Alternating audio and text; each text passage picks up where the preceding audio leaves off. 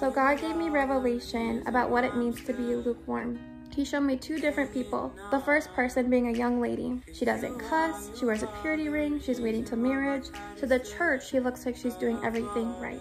But he shows me that behind the scenes, he's been calling the same young woman into ministry and has been asking her to step into her ministry that he has created her for. She refuses to step into ministry and pursue a college degree for something that has nothing to do with what God created her for. To the church, she looks like she's walking in obedience, but God showed me in the spiritual, she is blatantly disobeying God by going against what he's called her to do. That looks like partial obedience. That looks like lukewarm behavior.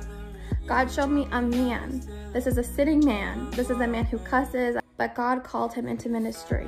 He sold all that he had. He sold his business. He sold all his comfortabilities. He laid down his life to pick up his cross.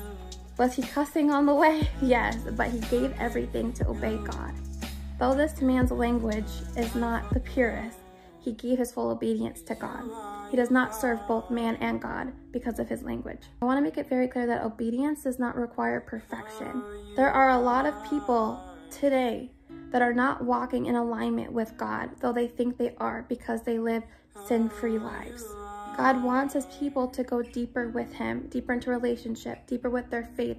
Faith requires walking in the dark. Faith requires not knowing what's going to come on the other side, but obeying God. God wants his people to step into and operate out of their spiritual giftings that he has placed within them. God wants his people to walk in obedience and to be in partnership with him.